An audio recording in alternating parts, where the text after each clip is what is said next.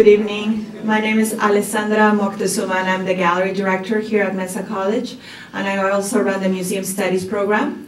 And I want to welcome you to our artist talk tonight, Jeffrey Clark, and thank you so much for also coming to the opening this evening and the reception. I hope you enjoyed it. First of all, I just wanted to thank all the students in Museum Studies that helped us put together the exhibit, and they've been doing a lot of hard work. You know, they learned how to do everything from the lighting to hanging the show, and they've been working gallery sitting and doing all that. So I wanted to thank them because even though it's a requirement, they still appreciate it. And also Pat Vine never gets to come over here for the talks because she's down there keeping the gallery open, but I wanted to thank her for all her help too, and all the other faculty who support us too. So tonight we have artist Jeffrey Clark, and I guess most of you might have had a chance to see his work. He's a painter and has developed a very unique style of working, in a sense, creating three-dimensionality by working in layers of acrylic. And I was really intrigued by his work, also in that he brings into it abstraction of shapes that seem to be derived from organic sources. Some of them look like microscopic close-ups. Some of them evoke birds. Some of them seem underwater scenes. So I was very drawn to that, and also because besides dealing with abstraction, there's also a surreal element in the way that he creates environments within which these shapes seem to float. And he'll tell you more in detail about his work. I became aware of his work about 3 or 4 years ago, and besides doing these types of surreal abstract pieces, he's also has some figurative work, in case you guys are interested in asking him about that series too. But I wanted this to show more the abstract portion because it came after a show of Gloria Torres, which was more of a narrative, figurative, childlike pieces. So I thought this would be a very interesting contrast to that. I hope that the students have a lot of good questions for him. Jeffrey Clark studied in Seattle, where he got his degree in art. One of his teachers was artist Jacob Lawrence. And he's exhibited his work here in San Diego. Also, it is in collections in Seattle and traveled in Japan. So let's give him a round of applause.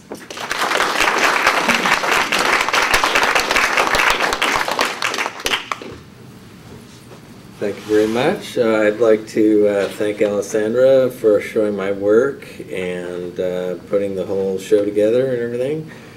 Pat Vine's been really wonderful help and given me some good ideas on how to make the installation work with the rest of the show and how to describe my work in words to help people understand it in a briefer kind of form. I brought some slides to show. I didn't bring a lot of slides, but I brought some slides mainly of things I was doing right before the pieces that are in the show.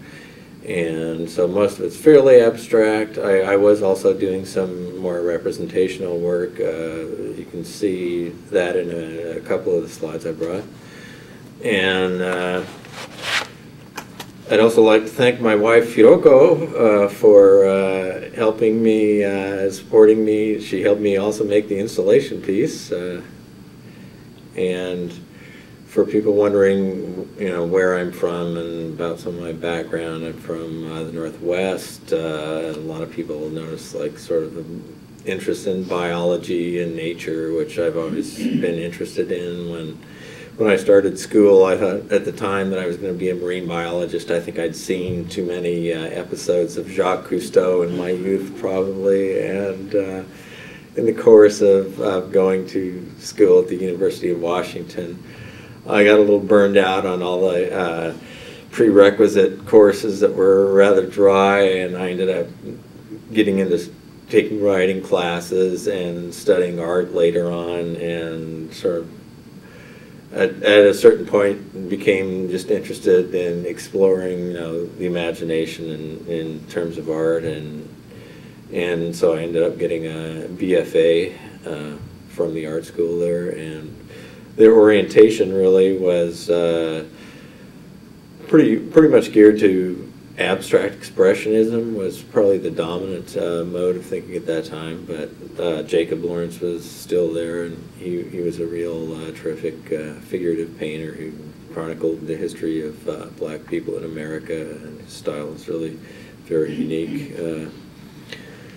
And probably the thing that influenced my work the most after I got out of school was going to Europe, where I traveled for about 3.5 months, and I went to Spain for about a month of that, made it to Italy and Greece, France, Switzerland, Portugal, and in the process of doing that, you find that people from different countries look at things completely differently, and that you learn you had all these ideas that you taken for granted that are really open to question, and that was really an interesting experience to me, and a great time also.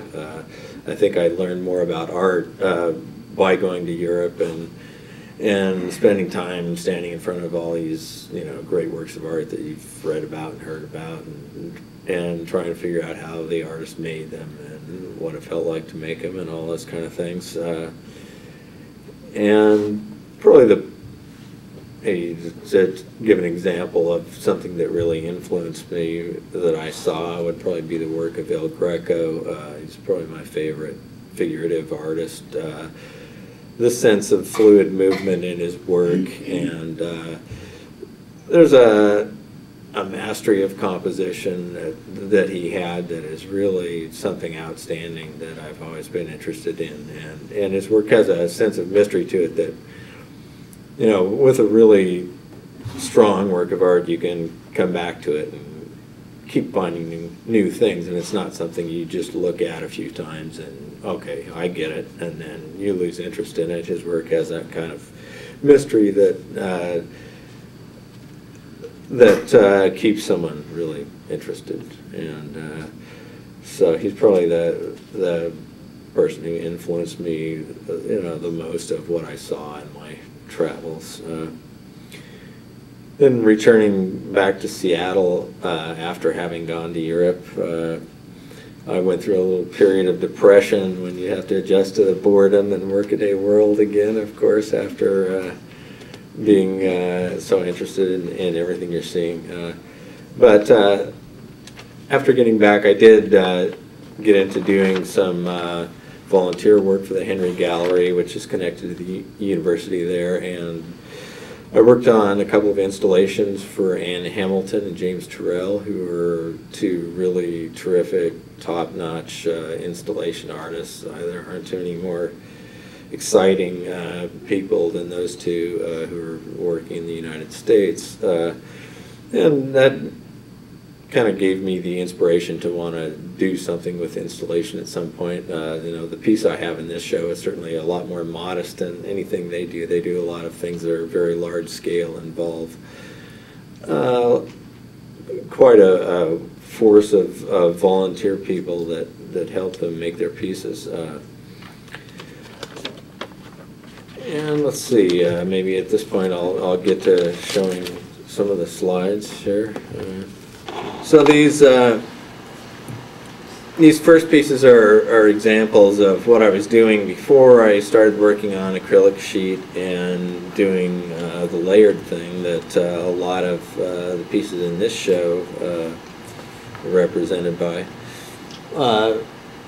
In '97 I was doing these pieces, they're about 3 by 7 feet roughly. They were painted on hollow core doors, and so they relate to the size of your body, and I wanted to suggest a kind of an imaginary space that you could almost imagine walking into. This first one is called The Flame, and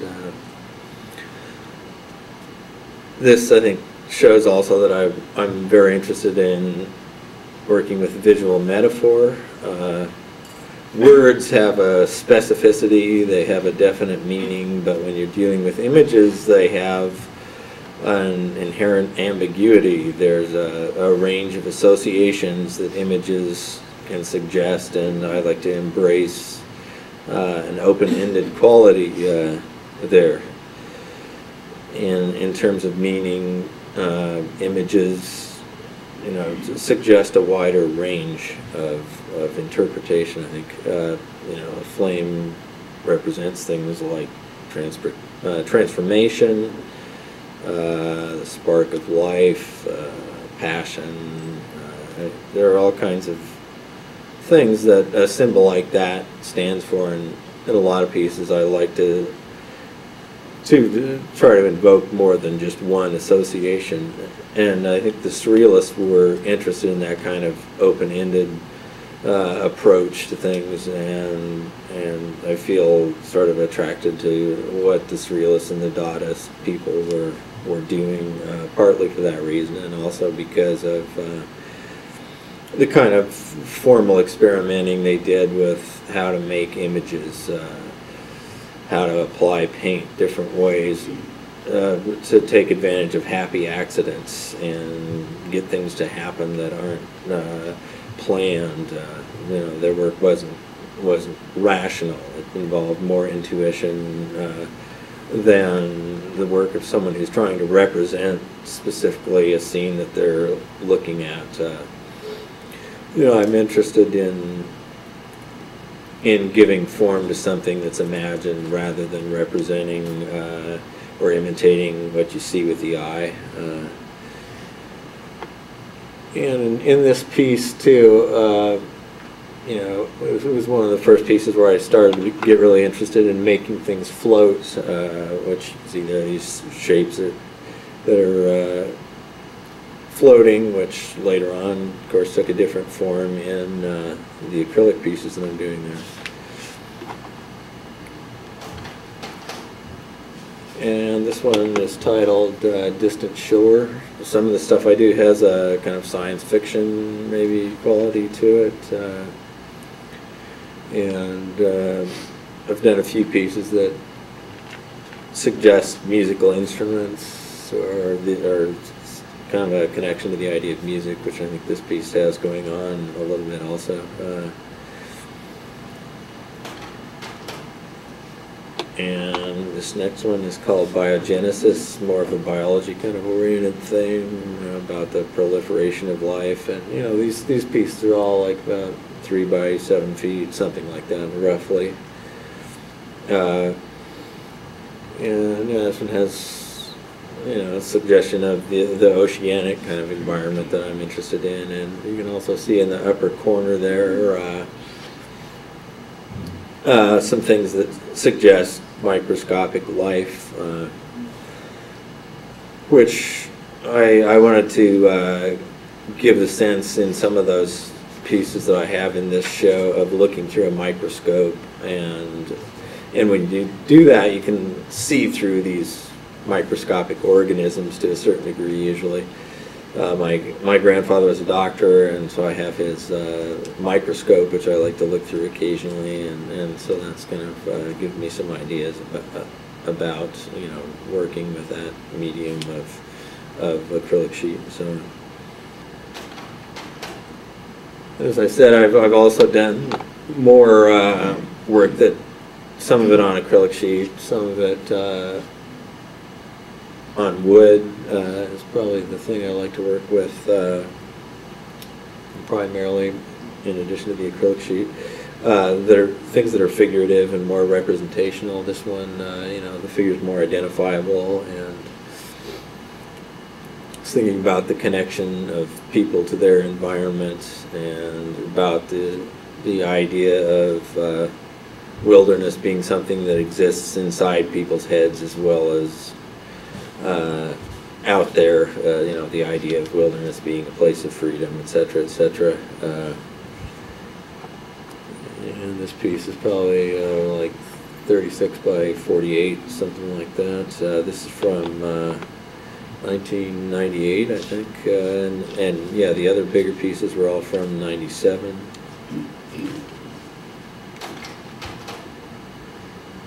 This next piece is something that I did, well, at the time I was working as an installer for a lot of the art museums around town, for the Natural History Museum, some of the museums in Balboa Park, and I'd done some work for the Fleet Space Theater, and they had this exhibit where they had a computer that was hooked up to the Pacific Bell WeatherNet station and downloaded weather data, and so they wanted someone to do a mural that showed different types of clouds and weather conditions.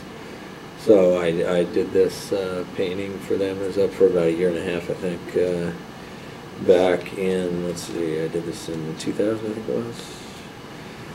And it's about 16 feet by 8 feet wide, with the alcove is something like 3 feet deep or so. And I also snuck in a few hidden images and some of the clouds for the entertainment of some of the employees in the museum there. I think I had God with a telephone receiver to his ear, you know, talking to people below, hidden in the clouds there, just for fun, and some other silly joke images kind of hidden away there. I like to work with different media, and so I've done some pieces where, well, I did a series of figurative pastels back in the earlier 90s, and I've done pieces where I like to combine watercolor and pastel and play those two different mediums off each other, which is what this one does. It's probably 10 by 14 inches or so. This is from like about 2000, at the same sort of time period that I was doing the acrylic paintings, and you can see the abstracted idea of a head there, kind of blown up into some weird abstract shape. And that's another one that involves the same sort of medium approach, pastel and watercolor in combination. Same time period there. That was one of the more representational acrylic pieces that has a mirror involved in it also. And I went back and forth between doing some that were representational and some that were abstract. And I really started off doing the abstract pieces first, but this is an example of some of the other ones.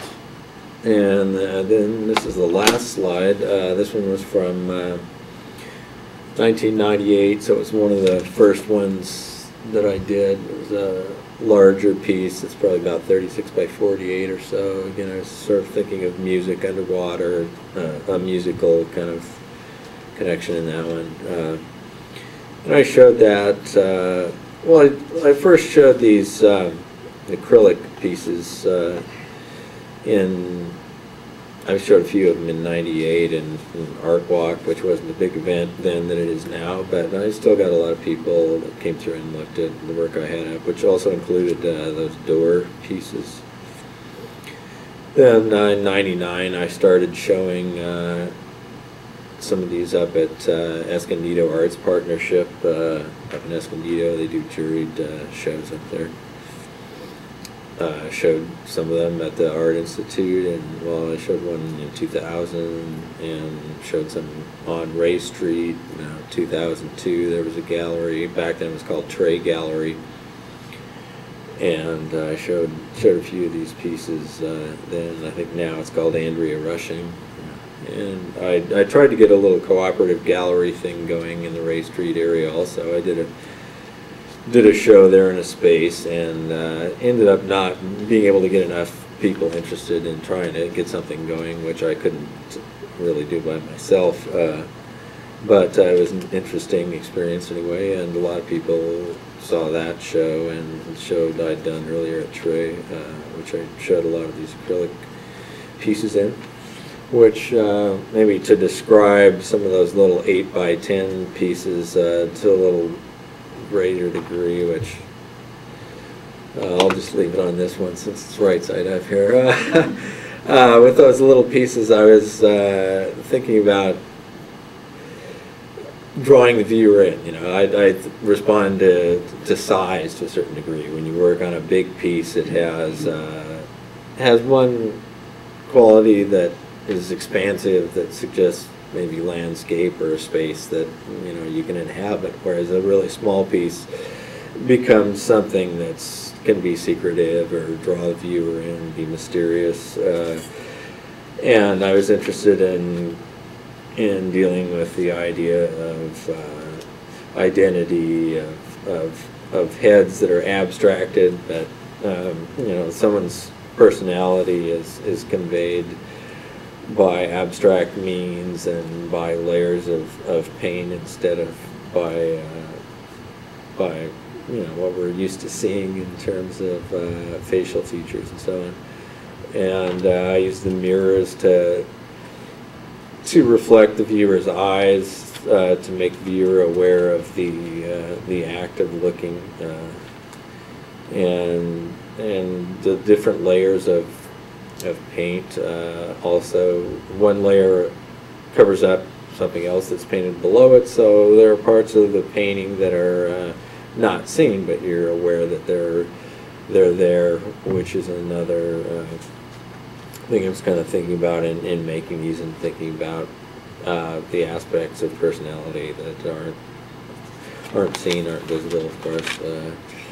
And I think that pretty much covers what I wanted to say there. If anyone has any questions, I'll answer a few questions here. I noticed with a lot of your pieces, they're all very symmetrical. Like, is that something you did like consciously, or is it just you're drawn to symmetrical shapes? And the symmetrical pieces, well, since I was interested in biology, one of the characteristics of higher life forms is that they're symmetrical. So if you want to imagine some sort of weird life form, that's a characteristic that a higher life form would have. That's one reason. The other reason is a lot of them are intended to suggest heads or bodies, and those are both symmetrical forms. So that's really those are the two main reasons for doing things that are symmetrical. I noticed downstairs in large paintings that you did, when you did drapery or something similar to drapery, it looked like it was almost spray painted rather than using a brush. No, it was brushed. It was scumbled. You take most of the paint off the brush, dry it off so there's very little paint on it, and that way you leave just a little bit of paint and you can get it looking smooth like that. I wanted to make it look soft and suggest water or atmospheric space, and to a certain degree not make it seem really sculptural. I didn't want a real hard-edged, hard sculptural kind of feel to it. In some of your work, you use a calcium carbonate. Why do you use that? I like to make paint to different things. You thin it down. If you're working with acrylic, you put water in it. You can make it run.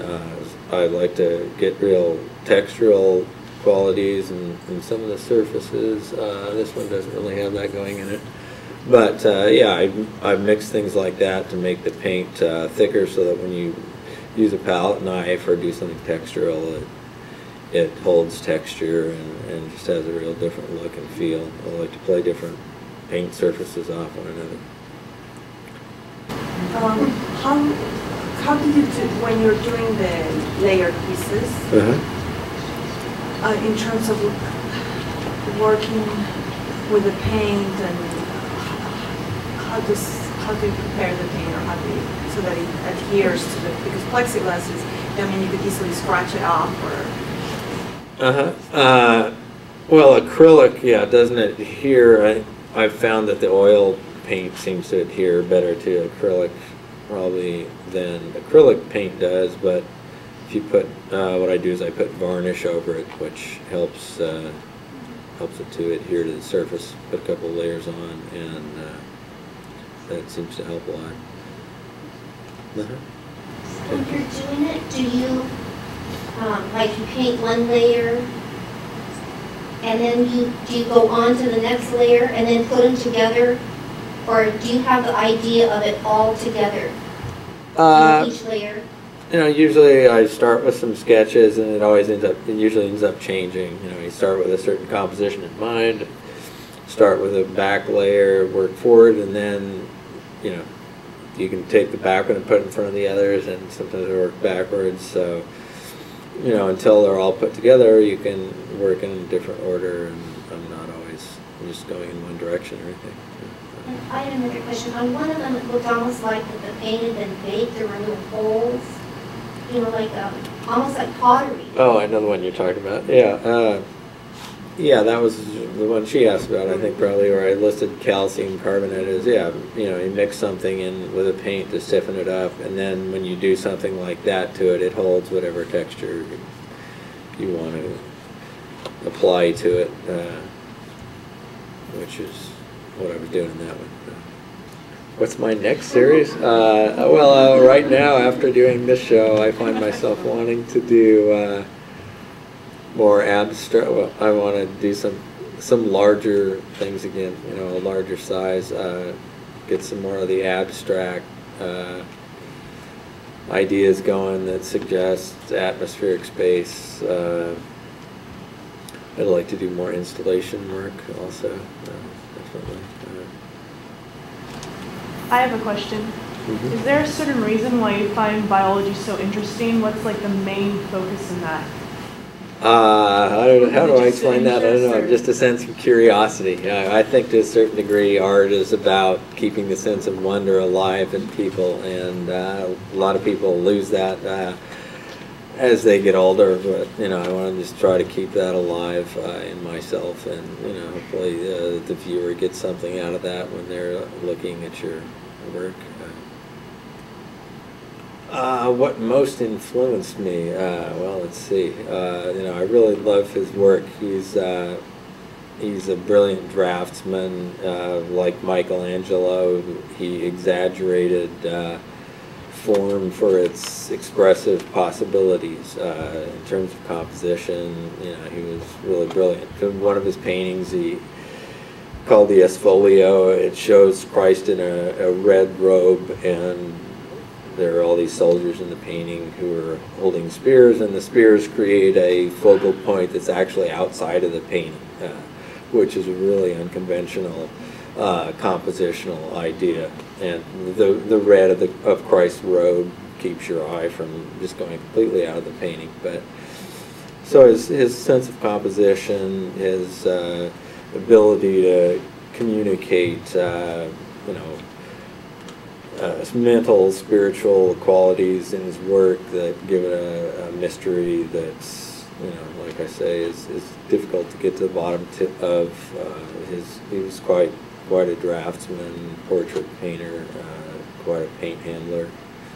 You know, all those things I think are what really attract me to his work. In regards to biology, when you paint an organism, are you working to a specific true life organism, or are you just creating your own? Everything in this show is imagined. There's nothing that's real. They're all imagined. But like I say, I have done also a lot of work that has the same form on the acrylic sheet that is representational and does show, you know, things that are real, and approaches, you know, a more realistic attitude towards things. Not in the work in this particular show. Did you have a question? Yeah, there was a piece in the gallery. It was to the left of your larger blanket or fabric piece. It's, your canvas painting. It was like wind, sunshine and wind, or something like that. Oh, what was your inspiration for that particular piece? Well, I mean, a lot of the work, that's something I've always been interested in is the transitory nature of things. You know, I mentioned that when I first started doing those doors, I wanted to make things float. Well, the things that are floating are in a position of instability. I mean, something's moving through the air, something's in the process of changing. Nothing in life is static. It's always in motion. It's always changing. That idea of the transience is interesting to me and something I'm constantly, showing in my work. And that piece was, about the idea of the interaction of atmosphere wearing away rock in the deserts, and that's kind of the idea, basically. Wind wearing away at rock and so on. Okay. Anything else? Thank you all for coming. I really appreciate it.